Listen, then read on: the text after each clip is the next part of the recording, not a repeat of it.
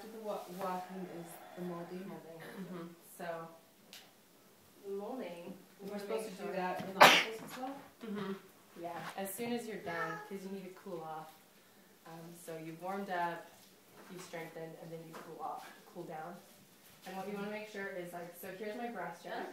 I'm going to take 3 fingers below my bra strap, so that's where my bra strap is. So 3 fingers, and I'm going to put the fulcrum right there, and then I'm going to lay on it. So this is where, You can, well, okay. so if I'm laying down, that is where my fulcrum is going to be. That's so weird. Right there. Okay. So I'm going to put it down. That's too funny. And so 3 fingers down, and then this is going to be under my neck. Oh, do it sideways. Does that work? Okay, so that, you want to make sure this part though is like squished on your shoulders, and not like that. Yeah. Because that's pushing my neck forward. Okay, wait, say that again. So this flat part is as far down as possible. So that's to your shoulders as you can get it. Yep. And so that way you don't want your neck to be like this. You want your neck short. Yeah. Yep, because you want the curve to be that curve. Right, I understand that. I just wasn't sure if it was supposed to be against my shoulders. And you have a lot longer neck than I do, so it looks way different on you than it even feels on me. Anyway, okay. And so you're going to do this. Now, have you looked up to the bigger fulcrum yet? No. Are you comfortable doing this for 20 minutes? No. You have a bigger fulcrum. What's a bigger fulcrum? This one? Yeah, big one. So once you can do this comfortably for 20 minutes, and it's probably going to be a lot easier because it's not down there anymore. So that's right. I know, right under your small, your back. Hurry, get going out. Yeah. I did that day, and I was like, something goes so bad. Oh, because it's pushing your pelvis forward. So you want this to come right there, and then this is pushed against my shoulders. So my neck is kind of swooping over. And then, no, it's hard.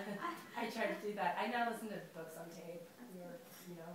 And then what really helps, don't try to read because you're contracting muscles. The best way to mold is to kind of bring your arms over like this. It pulls your scapulas out the way. And then you really get the curve in your upper back. And you just mold.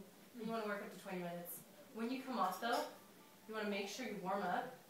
So you're going to warm up like this before you get off. You never want to get off like this. Right. Really I don't. I usually will roll to the side. So you're going to kind of warm up, you know, and then roll over. And then, yeah, like that. So, you guys want me to do it on you guys? Oh, so is that the last thing? Using that, what, do you put that in the exact same spot, that big molding block? Yep, I'll show you. So, here's my bra strap. So we shouldn't have you show us anything else until... Yeah, you need a... we should just stick with all this right now? I think for now, I think when we're done, when I'm done going through everything with you, then I'll teach. Fulcrum exercises are really important, but there's a lot of them, and I wish I had a booklet to show you guys. I'll show you guys as soon as I'm done. Do you have a booklet somewhere? At the office, and I can mail them to you guys. Oh, you can? If I get it in, so I'll mail one to you guys.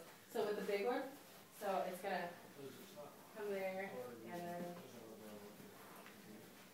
hi babies, and then that is pretty high. I don't know if you can see, but it's pretty high up in my back. And then so bra, 3 fingers, fulcrum, and then